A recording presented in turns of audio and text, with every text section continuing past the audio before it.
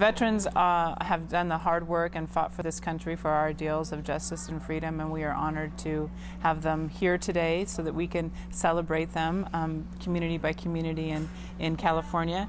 Mr. Simpson was in the Marine Corps, served in the Korean War, has been a leader for the task force for a phenomenal memorial, Veterans Memorial in Redondo Beach, and we're honored to have him today. He's a huge community activist, and without his work, I don't know how strong the community would be, because he seems to hold up a lot of the pillars around there. You flatter me. I'll tell you, you really flatter me. No, I'm a very fortunate human being. I did serve in the Marine Corps in Korea, and I am the chairman of the task force that built the memorial.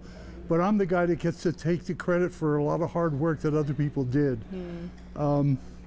Without the people I worked with, we never would have done it. And I'm very proud of what we accomplished, but I'm just the lucky guy that gets to stand up front and say thank you to everybody.